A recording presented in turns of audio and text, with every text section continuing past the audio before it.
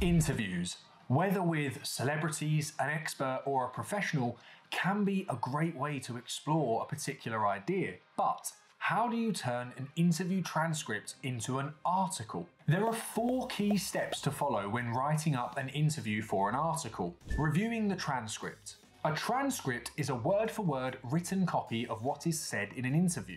Before you start writing your article, you should read the transcript and think about what to include and what to leave out when you write up the interview, key details or recurring themes that you want to highlight in your article, and any information that needs checking with your subject before publication.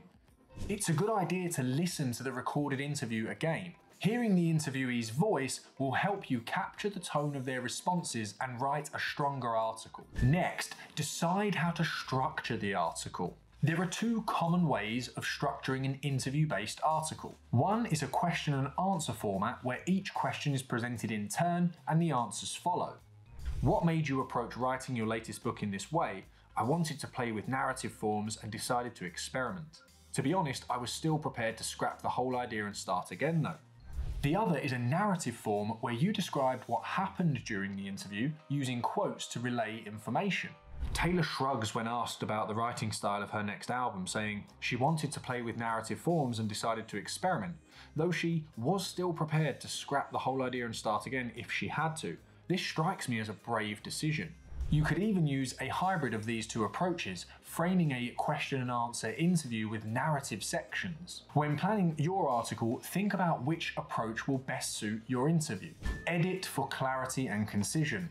When we speak, we often use more words than necessary. As a result, most interview-based articles are edited for clarity and concision. In practice, this usually means picking out the key details from the transcript and trimming down the unnecessary parts to communicate the same point more effectively. For example, the second version here is much clearer and easier to read because we've cut out the repetition plus filler words like and just and focused on the core information.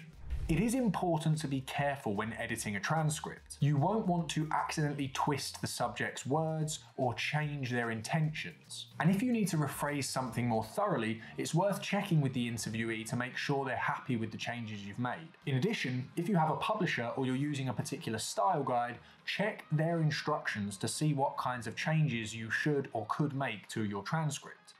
Review and redraft the article. Once you've written the first draft of your article, take some time away from it, overnight if possible. Then reread it and look for places where you could make improvements. This might include cutting irrelevant information to make the interview more focused, adding more context when introducing the interviewee or a new topic, fleshing out parts of the interview that feel underdeveloped, perhaps even getting in touch with the interviewee again to clarify or expand on certain things, or rearranging parts where the interviewee jumps between topics. The idea at this stage is to make the article as engaging and easy to follow as possible. However, as with the smaller edits you made earlier in the process, you won't want to misrepresent anything that your subject said in the interview. Ready to write up your interview article? I hope this video has given you some helpful guidance to get started. If you have any specific questions, let me know in the comments. And don't forget, subscribe to the channel for more weekly writing tips. Your writing, proof.